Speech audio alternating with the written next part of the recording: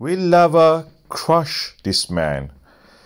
This is the Cumbre Vieja volcano. Old vent is broken apart. Big boulders, chunks of rock are flowing down the hill, carried by the lava flow, which is very runny. And this man is going toward it. They're close. He's going forward. He's now backing up. He sees the size of this huge boulder. The bottom of it is so hot, it's glowing red. Can it pass through that narrow exit?